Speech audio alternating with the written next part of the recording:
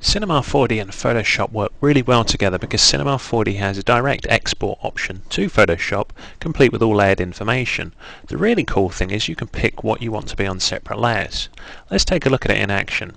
So here in this scene I've got a little pen set up in my Cinema 4D scene, and in the render settings the multipass page is where all the magic happens, and here I can choose what layers I want to have on separate layers when I export to Photoshop.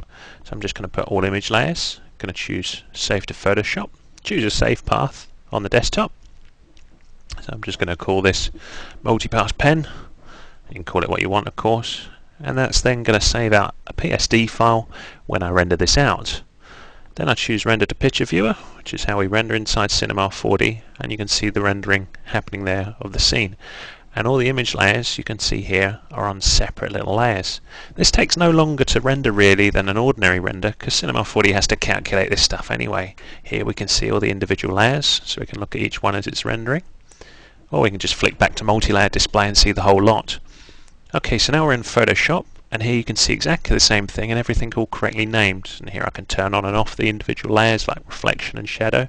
But let's do some things. So I've got the reflection layer here, and I'm just adjusting the curves here. And the cool thing about this is you can do big changes to the scene on specific layers. So here I'm just affecting the reflections without fear of damaging anything else. And this is much faster than keep re-rendering and adjusting your reflections. It's far quicker to do it inside Photoshop.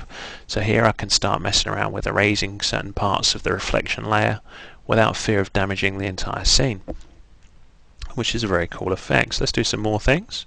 I'm just going to have a look at the shadow layer. Shadows is a typical one that can take quite a while to get right in a 3D scene, and once you've got the shadow layer inside Photoshop, again we can adjust the curves and get that looking rather nice. And have a look at a couple of other ones. Refraction layer rather, and that's doing kind of all our refractions in the scene, so the transparent parts of the pen. Again, just adjust the curves just so I can get that looking a little bit nicer. And it's all real time with Photoshop, so you don't have to keep re-rendering to see what you're seeing. So all in real time, which is rather nice. Just click that one OK. And of course one of the biggest things you can do in Photoshop, which is quite cool, is hue saturation on just the refraction layer, for example. And I'll be doing all the transparent parts of the pen and adjusting the colour. So from the original colour I can now get a multitude of different colours, just simply adjusting the HSV. And there we go. So we've got like a blue type pen now. Do the same on the reflection. I can change the colours of just the reflections. Again, same sort of thing. Just tweak those a little bit. And you can do this, of course, infinite times. Just keep saving the pen, so you can have a red one, a blue one, whatever. I'm just going to do the same thing here on the diffuse, which I'll do all the diffuse parts of the scene. And OK. And there you go. So there's the original. Here's the finished.